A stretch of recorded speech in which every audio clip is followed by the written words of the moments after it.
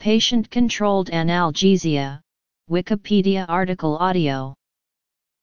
Patient-controlled analgesia is any method of allowing a person in pain to administer their own pain relief.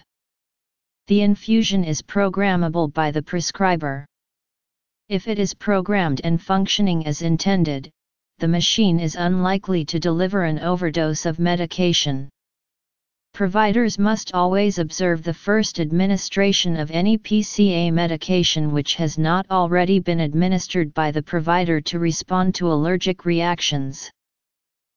Routes of administration: oral, intravenous, epidural, inhaled, nasal, transcutaneous. Advantages and disadvantages. History. The most common form of patient-controlled analgesia is self-administration of oral over-the-counter or prescription painkillers. For example, if a headache does not resolve with a small dose of an oral analgesic, more may be taken. As pain is a combination of tissue damage and emotional state, being in control means reducing the emotional component of pain. In a hospital setting, a PCA refers to an electronically controlled infusion pump that delivers an amount of intravenous analgesic when the patient presses a button. PCA can be used for both acute and chronic pain patients. It is commonly used for post-operative pain management, and for end-stage cancer patients. Narcotics are the most common analgesics administered through PCAs. It is important for caregivers to monitor patients for the first 2 to 24 hours to ensure they are using the device properly. With a PCA, the patient is protected from overdose by the caregiver programming the PCA to deliver a dose at set intervals.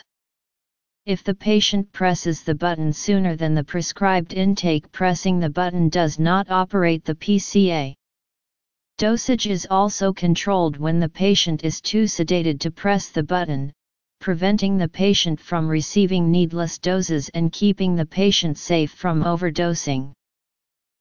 Patient-controlled epidural analgesia is a related term describing the patient-controlled administration of analgesic medicine in the epidural space, by way of intermittent boluses or infusion pumps.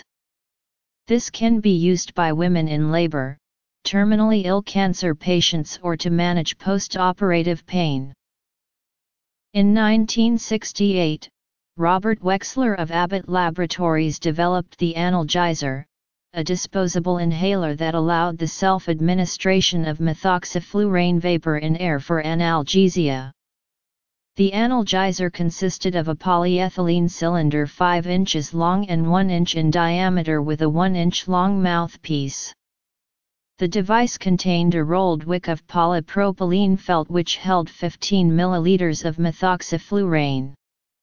Because of the simplicity of the analgesizer and the pharmacological characteristics of methoxyflurane, it was easy for patients to self-administer the drug and rapidly achieve a level of conscious analgesia which could be maintained and adjusted as necessary over a period of time lasting from a few minutes to several hours.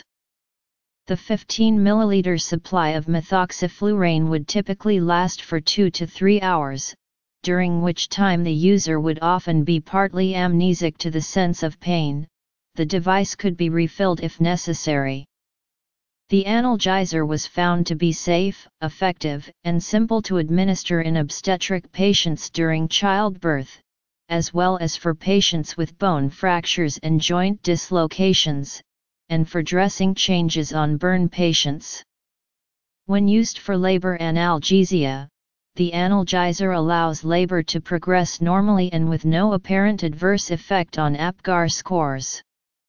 All vital signs remain normal in obstetric patients, newborns, and injured patients. The analgesizer was widely utilized for analgesia and sedation until the early 1970s, in a manner that foreshadowed the patient-controlled analgesia infusion pumps of today. The analgesic inhaler was withdrawn in 1974, but use of methoxyflurane as a sedative and analgesic continues in Australia and New Zealand in the form of the Penthrox inhaler. Patient-controlled intranasal analgesia refers to PCA devices in a nasal spray form with inbuilt features to control the number of sprays that can be delivered in a fixed time period. Transcutaneous delivery systems, including iontophoretic systems, are available. These are popular for administration of opioids such as fentanyl, or local anesthetics such as lidocaine. Iontocaine is one example of such a system. Advantages of patient-controlled analgesia include self-delivery of pain medication, faster alleviation of pain because the patient can address pain with medication, and dosage monitoring by medical staff. With a PCA, the patient spends less time in pain, and as a corollary to this, patients tend to use less medication than in cases in which medication is given according to a set schedule or on a timer. Disadvantages include the possibility that a patient will use the pain medication anonymically, self-administering the pain medication to get high. If a PCA device is not programmed properly for the patient, this can result in an underdose or overdose in a medicine. The system may also be inappropriate for certain individuals, for example patients with learning difficulties or confusion. Also, patients with poor manual dexterity may be unable to press the buttons as would those who are critically ill. PCA may not be appropriate for younger patients. The PCA pump was developed and introduced by Philip H. Sixer in the late 1960s and described in 1971.